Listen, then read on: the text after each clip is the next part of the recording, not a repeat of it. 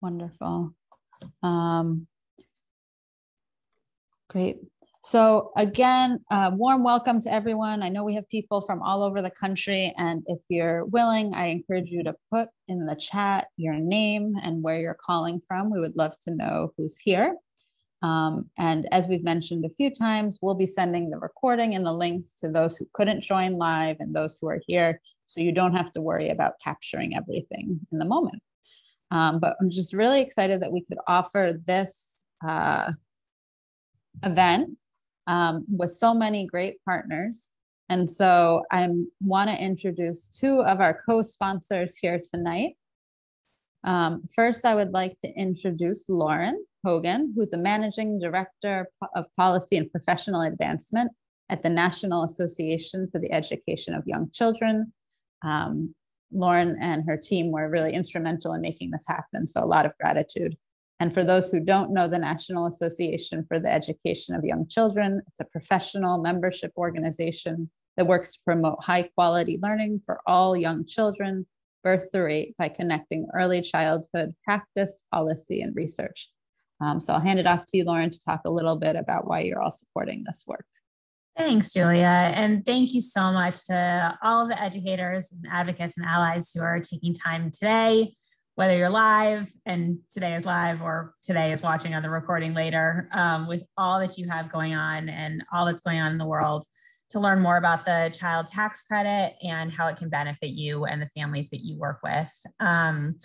We were really grateful to have this opportunity to partner with everybody because, you know, in some of our own advocacy work, NAYC has been more likely, given our mission and our work, to talk about childcare and the childcare tax credit, which for those of you keeping track at home is not the same as the child tax credit, but we could do a whole nother webinar on that.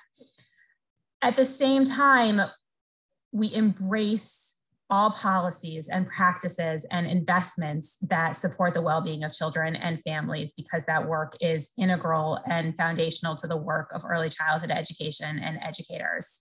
And you all have such deep and meaningful relationships across states and settings with the families that you work with. And we've turned to you and those relationships so many times to talk about everything from the census to now child tax credit, thinking about how to navigate through the opportunity and through some of the challenges that it takes to benefit from this really important support.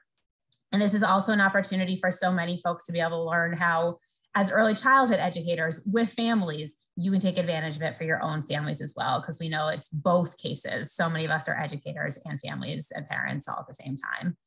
We know the CTC has had tremendous benefits in lifting families out of poverty and helping them make ends meet during what has been an extraordinarily challenging and traumatic time for so many.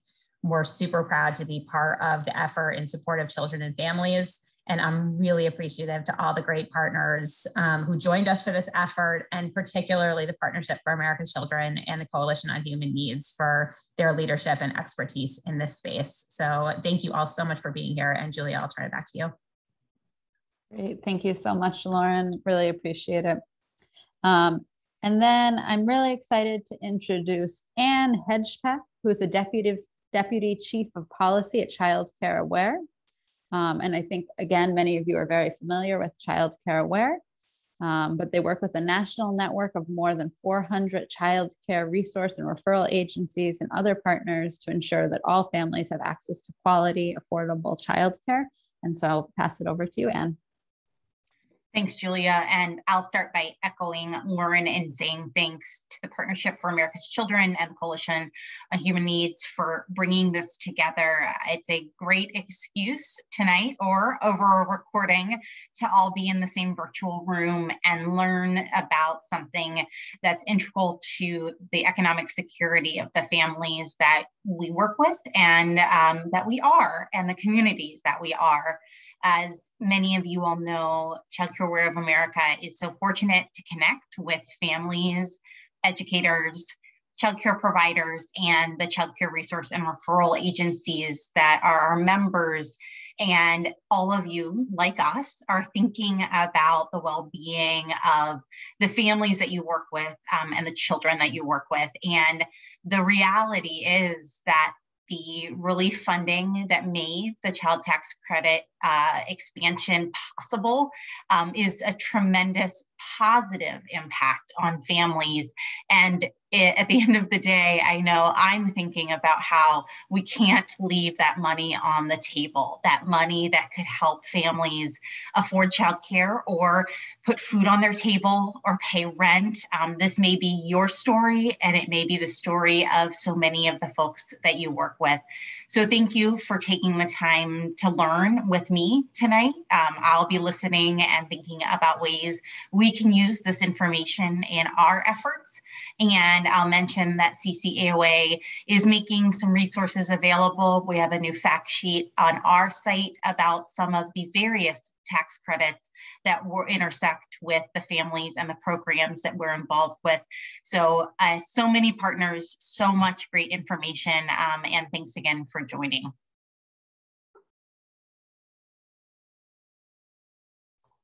Wonderful. Thank you so much, Anne, to you and to Lauren.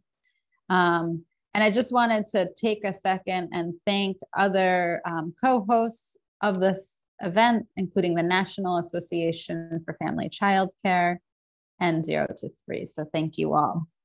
And so we're going to go ahead and share our screen, Zoe, if you're able to do that, and get started with our training. And again, if you have any questions, please put them in the chat.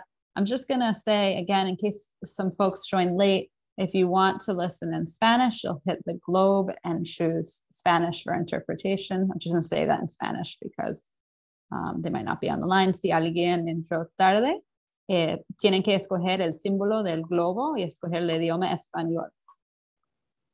Oh, sorry, I forgot to change.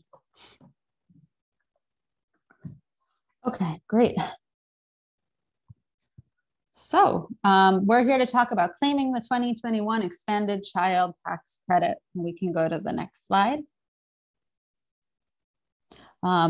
We're here along with the great co-sponsors with the Coalition on Human Needs, which is a national group of organizations that advocates for families and children at the federal level. And if we go to the next slide, you'll see we're also here with the Partnership for America's Children, which has 50 members in 40 states and supports various child-related policies at the state and national level.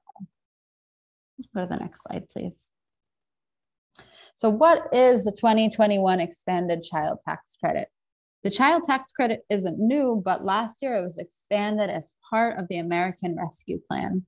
And what this meant is more money, but also that 90% of kids in the US are now eligible. And I think it was Lauren who said before that today's training is really designed to help all of you as providers and those working in child care and early education to help other families claim this credit. But as parents or guardians, you may also be eligible for this. And so we hope that tonight serves a dual purpose of supporting you in getting the money to which you're entitled and also supporting the families that you work with. So with the expansion, the credit was increased to $3,600 for kids under the age of 6 and for $3,000 for kids age 6 through 17. A really significant part of the expansion is that there's no minimum income requirement. So a family has no earned income, they're still eligible for the full credit, and it's fully refundable, which means that even if they don't owe taxes, they can get that full amount of $3,000 to $3,600 per child. We can go to the next slide, please. So we'd just like to give an example of how much money we're talking about because it's significant. So in a family, perhaps a family that goes to your center, they have an adult and then 3 kids aged 4, 13, and 15. If they file tax returns, the total amount of the child tax credit they'll get, if they haven't claimed any already, is $9,600. And that's in addition to potential stimulus payments they haven't claimed and other state and federal credits. So really a kind of significant amount of money. We can go to the next slide. And so the challenge is that while this will help so many families, there are at least 4 million kids, and some estimate much more, at risk of missing out on the CTC or the child tax credit if their parents or guardians don't file taxes this year. And so these include families with no or very low incomes who are not required to file taxes generally, and so might not have done so recently or ever. And also families who might have concerns about filing taxes or claiming benefits, for example, related to immigration. And so we want to really work with trusted community organizations and trusted messengers to reach these families so that they know that there is this credit and this is how they can claim it. And we really are looking to all of you as childcare providers and early education providers and those working in these areas to get out the word, because we know families look to you and trust you. And I want to say at the outset that you don't have to be a tax expert to help families claim this credit. And we can go to the next slide. So who's eligible for the expanded CTC? Adults may have a social security number or what's known as an individual individual taxpayer identification number, or ITIN. And children must have social security numbers. But as long as the parents or guardians have an ITIN and the kids have an SSN, they can claim this benefit. The dependent must be the adult's child, including adopted, grandchild, or stepchild, also a younger sibling, step-sibling, half-sibling, or their descent, or a foster child placed by a government agency. And the dependent must have lived with the adult in the US for more than half the year. There are some exceptions to this. So if a baby was born in December 2021, the parents can still claim that child for the full amount of the credit. The dependent couldn't have provided over half of their own support, and a child must be considered a dependent for tax filing purposes. And so how do families claim the 2021 CTC? So last year, most families, maybe many of you, automatically received advanced CTC payments, which were $250 to $300 per child per month between July and December. But regardless of whether people received those advanced payments or they didn't receive those payments, they'll have to file a tax return this year. And when they file that tax return, they'll be able to claim either the second half of the child tax credit to which they're entitled, or if they haven't gotten any advanced payments, that full amount. And families, we're going to need help understanding why they should file and how to get help filing. You can go to the next slide, please. So this is a little, we have this, I couldn't figure out how to format this in English and Spanish on the same slide. So we have this in English, and then when we send out the link, you'll see this in Spanish as well. But the tax filing season began at the end of January. And now really most volunteer income tax assistance sites are open, and we'll talk more about those. Many of you might have heard of April 18th as a tax filing deadline.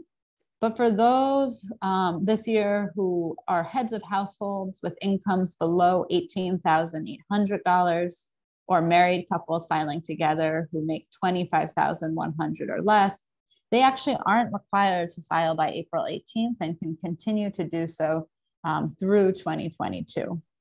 And those who are required could also request an extension. And in May, something known as a simplified online filing portal will open, and this will be an option for people who can't get through the full tax filing process to claim the child tax credit and likely the third stimulus payment.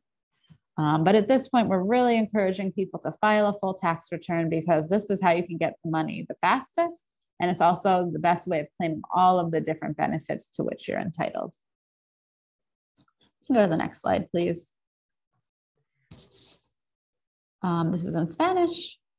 So free tax assistance. Fortunately, as I said, you don't have to be a tax expert. You certainly don't have to do people's taxes for them. And there's a lot of resources where you can send people for help. And we'll be sending all of this out after, so you can get the links and copy and paste them. So you can identify what the local VITA site, so those that can help you file taxes. A household to receive this usually has to have below $58,000. And if you go to this link, you're able to put in your zip code and find the nearest VITA site. And this is available in English and in Spanish. And we know many people will prefer to go in person to a site, bring their documents there, but there are other options through Get Your Refund, which is a website that was created by an organization called Code for America in partnership with the IRS. And so at Get Your Refund, you can also access free do-it-yourself tax filing services, or get free online help with an opportunity to talk to a tax specialist over the phone. And for those who can't get through the full filing process, they'll be notified if they go there of when the simplified portal Get CTC opens. We have this in Spanish as well. You can go to the next slide. There also is a resource known as low income taxpayer clinics. And so this is for if someone has a dispute with the IRS, this is a good place to send them. And if you go to this link, you can identify low-income taxpayer clinics near you. One thing we recommend is that before sending a client or a family member or going there yourself, that you call and ensure that they'll be able to support you with your given situation. You can go to the next slide, please. And I don't want to go into this deeply, but I want to say that because adults can claim this using an ITIN, we know that some don't have an ITIN yet and will need to apply. And so our toolkit and the slide include different options for doing so, but we really encourage people to get their copies of their important documents certified in person rather than mailing it in. Unfortunately, the wait time for getting an ITIN is weeks, if not months, and so it's a lengthy process. And so we really encourage people getting started on that process, and then they'll be able to claim their taxes and get this benefit. And again, if you go into the toolkit, which Aline, my colleague Aline, will share later, you'll see more resources, including a really great fact sheet on the ITIN. I think the next slide is this same information in Spanish. And so with that, I'm going to pass it over to Deb to keep going. Thank you, Julia. So families are entitled to get the child tax credit if they file a full tax return, which is what we are encouraging them to do. There are other credits they can get as well. One of those is the Earned Income Tax Credit, which was also expanded for this year. And another is the Child and Dependent Care Tax Credit, which essentially reimburses people for about half the cost of paying for childcare while they work, and which Lauren referred to. The cumulative effect of claiming all of these credits for a family that did work and had to pay for childcare can be quite high. And that's even more true if they also live in a state which has a state EITC or a state childcare credit. So we're really encouraging families to go ahead and file a full tax return now. We can be talking about $20,000 or more for the tax year of 2021. It's an enormous amount of money that can help families take critical steps to stabilize their income and make investments that will help them moving forward. And they can do that, as Julia said, by working with one of these VITA sites. One thing Julia didn't mention that I do want to make clear is that if you are working with people who do not speak English, all of the VITA sites have access to a phone line that will translate for them. Many of them have Spanish speakers, but if your families speak other languages, call the VITA site and ask if they have use the translation phone line. Most of them do, and you can probably send them even if they speak Haitian or any one of dozens and dozens of other languages, and they still can get helped because they use that translation service. Next slide, please. The other thing that you may want to either give your families before they go to the VITA site, or if you're really working closely with them, maybe help them prepare, is a list of the documents they need to bring to get their taxes done. And we're not going to go through that list, but when you get our slides for today, you will have the link to go to see all the documents that families need to bring. The other thing about making an appointment, which Julia didn't mention, is if the couple is married and they're going to file a tax return together, they both need to go to that appointment because they are both going to need to sign the forms. So if you're encouraging them to make a phone call and get a VITA site appointment, tell them to make sure they do it at a time when they can both be there. Next slide, please. there are a couple of very important things to know about this credit that a lot of families worry about. One of those is they're afraid that if they get this credit, they're going to have to list it as income and it's going to reduce their access to other federal benefits. It won't. For purposes of any federal benefit, it does not count as income, and they will keep getting their Social Security or their SSI or their SNAP or their child care subsidies, which is very important, of course, to you guys, or their Medicaid or Children's Health Insurance Program benefits, their health insurance, or their WIC. It doesn't count as income. And so they can get this big chunk of money and still get the federal benefits they need month by month to get by. Next slide. The other question that many families have and that you're going to want to be able to answer is, what does this mean for their immigration status? Families that are not documented may be afraid that if they file for this credit, it's going, the information about their immigration status will get turned over to ICE. It won't. There are literally millions of people every year who file taxes using an ITIN, using that tax number, which you use when you don't have a Social Security number. And it's a very safe process. The IRS has very strict rules that they do not pass this information on.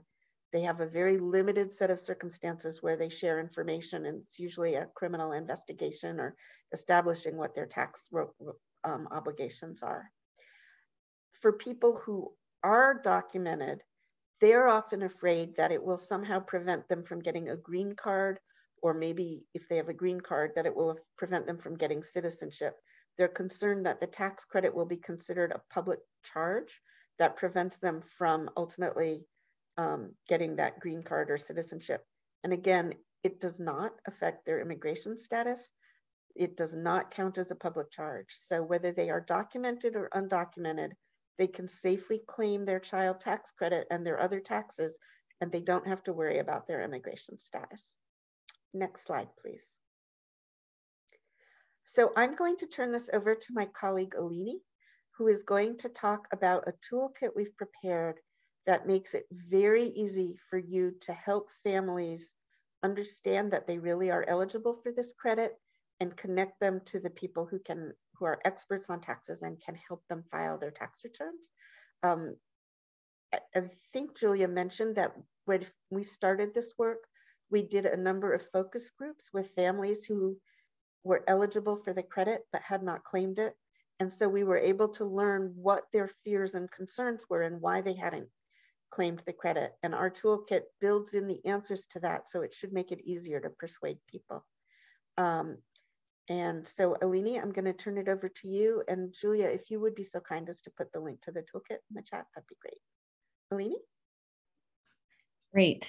Thank you, Deb. So as Deb mentioned, I'm going to be going over our toolkit and also discussing some outreach strategies, techniques, things we found useful that we've also included resources on if you want to also conduct various types of outreach as you're moving forward and connecting with families. Next slide. So first thing we can talk about is one form of outreach, which can be simply sending mass text messages, conducting robocalls or emails. Texts have proven to be especially effective. It's also helpful to communicate to families through a combination of methods. So this or all three of these can be useful. And what you see on the screen are two different scripts we have from the Center on Budget and Policy Priorities. One is a text script and one is a voice message script. Both of these are included in our toolkit and ready to use if you want to implement either of these in reaching out to families. Next slide. And here we have it in Spanish, yep. Another great option is to record a phone hold message or a video message for waiting room office screens, especially if these already exist. And again, here's another sample script or a hold message from Center on Budget and Policy Priorities that you can also use or tailor for your programs and organizations. Next slide. Okay. We also have a variety of different flyers in our toolkit. Here you see two samples. One is a sample flyer from GMMB. The other is, again, from Center for Budget and Policy Priorities. You know, hanging posters in waiting rooms and other public spaces, distributing flyers, sending home flyers and backpacks is something already that many organizations do. And so in our toolkit, we already have these ready to print flyers, many of them available in multiple languages that you can access and use to distribute and share with families. Next slide. Another great option is to add CTC related questions on already existing intake forms. If families are already filling something out when they're coming in, adding a question or two can help identify who might want or need more information on the CTC, as well as providing intake workers with information on local VITA numbers or flyers that they can hand to families. You can also add flyers and FAQs to resources that are also already going out to families as well. This is a screenshot of the FAQ that we have in our toolkit for providers and for organizations. It has a variety of different questions. We tried to cover as much as we possibly could. And that's also going to be accessible to you through the toolkit. Next slide. We also encourage wherever partners have relationships with state and local benefit agencies or school districts, encouraging them to also send out mass communications to beneficiaries and families around the CTC and how they can get help. These agencies and schools are known and have been known as trusted resources and spaces for families. So combining that relationship that already exists with information on the CTC can be really helpful in getting people interested, curious, and wanting to learn more about the CTC and how to take next steps. Next slide.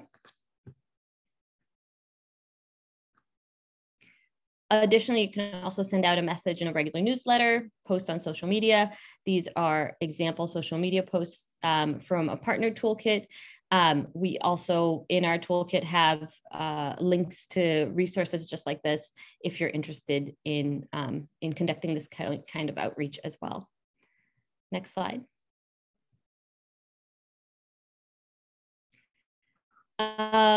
You can also hold a phone bank or conduct peer-to-peer texting. Also hosting Q&A with tax specialists, immigration attorney, or other subject matter experts. It's helpful to provide families, when possible, with access to information from specialists just like these, especially as we talked about immigration concerns earlier. Families are going to want to know more, especially as they realize that this is something that they can access if they hadn't known before. So being able, where possible, being able to conduct in person or via Zoom or Facebook Live with experts like this, or just a Q&A in general, can be really helpful in outreach and supporting families. Next slide.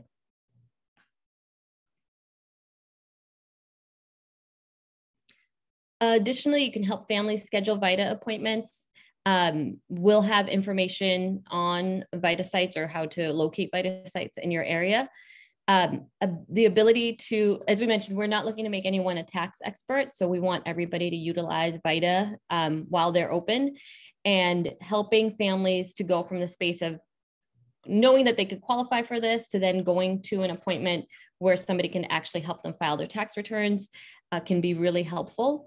So taking that extra step is always a good way to connect families to the next step. Also working in collaboration with local tax sites and partners to make tax prep services available, and organizing tax filing or document preparation events, if that's within your capacity, would also be a great strategy and a great way to conduct further outreach to get people connected to the CTC. Next slide. And this is a list of all the different things that are in our toolkit. As I mentioned, we have flyers and posters, we have messaging and press materials, FAQs, social media toolkit, we have scripts on call, text, hold line, and newsletter copy. We have materials on how to help pick a tax preparer and get ready for appointments, resources for immigrant families, and much more. And this is, once you have the link, this is a living, breathing document. So as we get more information, we add it to the toolkit. You'll also notice that in the toolkit, it is available in, we have resources available in Spanish, and those are highlighted in red. And we also have resources available in multiple languages, and there's a little globe next to each item where you will find multiple languages available in those resources. Next slide. And if you're interested, you can sign up for our listserv. We send out information on updates on the toolkit, as I just mentioned, also any sort of trainings that are open to the public, and any updates and changes that come up with the child tax credit. You'll get that through the listserv. Next slide. And if you're interested and want to connect more, you can email my lovely co-host, Julia. Her email is there, and I'm sure she'll put that in the chat as well. And that's that. I think, I'm not sure if we are putting the poll in at this time. I believe so. Okay. So we're interested in learning a little bit about you and how you might use what we've produced, and even more importantly for us, what we didn't produce that might make it easier for you to help families claim these credits. So I'm going to ask our colleague Zoe to put up a quick poll for you to respond to. And it's in English and Spanish, as you can see.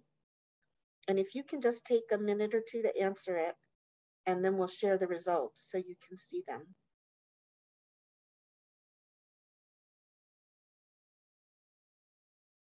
Can people see it? If you can't see it, let us know, because I'm not seeing people answering yet.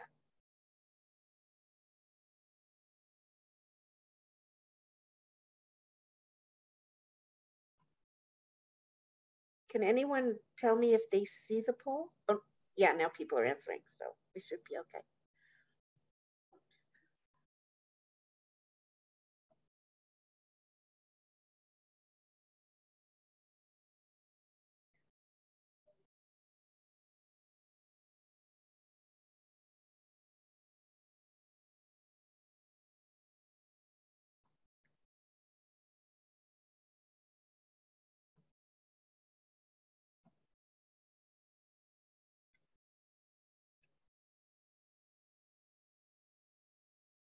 We'll just give people a little more time to read it. I know there's a lot of questions in there, and then we'll share our results.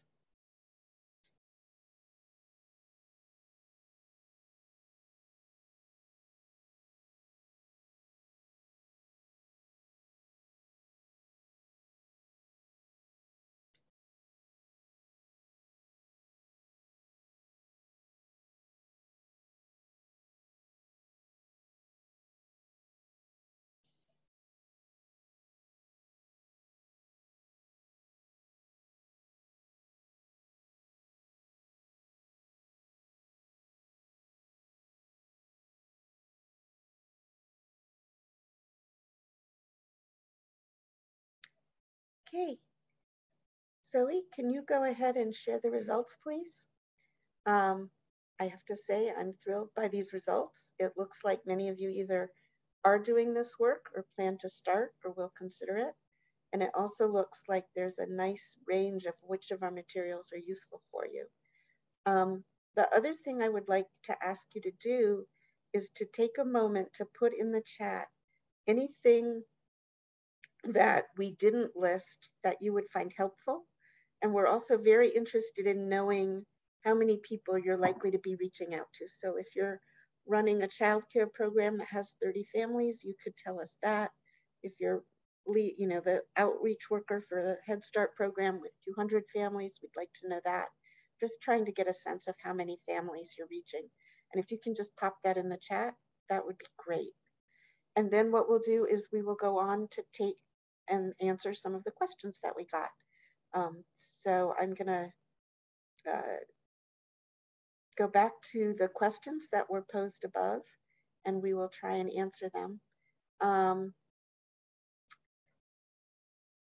There was one question that Julia, I think, said we would get to later. Did you already answer that in the presentation? I didn't. And so I think the question, and if people want to say out loud their own question, you can either come on camera or do the hand raising symbol, and then we'll unmute you. So I'll read this, but if anyone wants to ask someone else, there's a question about can parolees, okay, I'm just gonna unmute you, that'd be better. Actually, I wonder. I can answer that actually, Julia. Okay, and that'd be great. And I think Parwin just wanted to, okay, perfect. You should be able to speak now if you want to say, and then Deb. Thank you very much. I'm a caseworker with IRC International Rescue Committee. As most of you may be aware of the situation in Afghanistan and the evacuation program after August 15, we have a huge number of clients that been rescued and evacuated and landed through different camps in the United States, but now they get, like, day by day, week by week, they leave the camp and reside anywhere in the United States.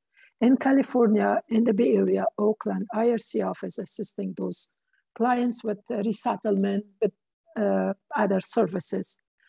And I'm myself in charge of passing like finance question answering and providing assistance. And I have clients asking me if they can apply for child tax credits, which they don't have any permanent documentation, no green card, but they are like parolees on their passport for 2 years, 1 year. And they here, most of them, they still did not receive their work authorization or social security, and they cannot look for a job. They are in finance hardship. So what will be the answer for me to these clients? So the answer, I'm afraid, is that they are not eligible for the credit this year, but it has nothing to do with their immigration status. It has to do with the fact that to get the credit, you have to have been living in the child and the adult have to be living together in the United States for at least 6 months and a day. And pretty much all the Afghan refugees, I believe, came in August. And so they were not here for 6 months and a day in 2021. It would have to be within 2021.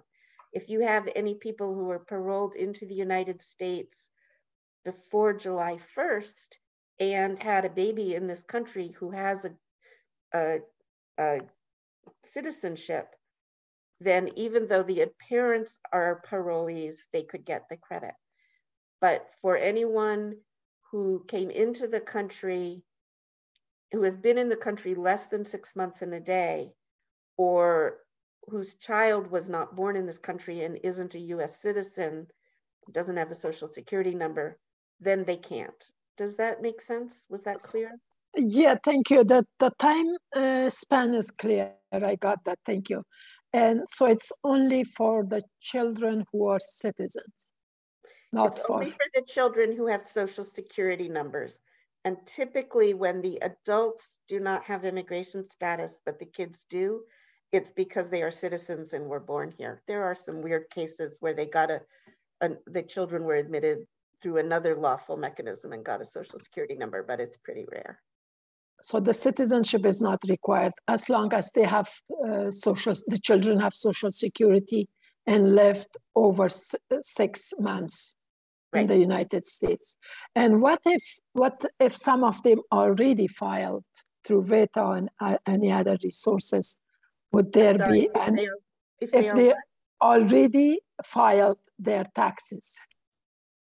I mean, and they tried to claim the credit? Correct, yes. The IRS will probably tell them that they're not eligible and revise it. But if the IRS pays them the credit, you should advise them that the IRS will probably catch the mistake and require them to pay it back. And so they probably don't want to spend that money. Yeah, that's what I advise them for those who are ready. Thank you very much. It was very informative. Thank you. You're welcome. Thank you so much. Maria, I see your hand up. I think you can unmute. Or do we need to unmute you? Oh, yeah. Great. Hi. I have a training agency for childcare providers, and I also work with parents with most Latino families and Latino providers. And I think all this information it's very important for the families and the providers share with their parents. My network rate is more than 100 providers. And my question is how I can reach somebody I can share this information, or I can share by myself, or somebody can come and put the training together for the providers. Are you wondering if we can do a training for your group of providers? Is that what you're asking? Yeah, just the same thing like right now, like this session. Yeah, and we're happy to do additional training. So if you have a network, and we're also recording this, but especially if you have a group that missed it, we're happy to do these trainings in English or Spanish or Portuguese. And so you could just email, and my email's in the chat, Maria, if you wanna, I'll put it in there again. And depending on where you are, Aline or I will reach out about scheduling a time to talk to them. So I just put my email again in the chat, and then we're happy to talk about scheduling a time to connect with your providers. Okay, thank you so much. I will. I'm going to reach you. Okay, perfect. Thank you so much. Thank you. These are great questions. Are there other questions? People can either put them in the chat or raise your hand or come on camera, and then we can answer. I know one person had asked for the toolkit, and that's in the chat. And I also put a toolkit or resource we're sharing with schools in case any of you are connected with K through 12 schools as well, and encourage you to share that. But we'll give it a minute if anyone has additional questions, or if any of you have already been connecting families to the credit and want to share what's worked for you or what's been challenging, we also welcome that. So go ahead and put something in the chat or raise your hand.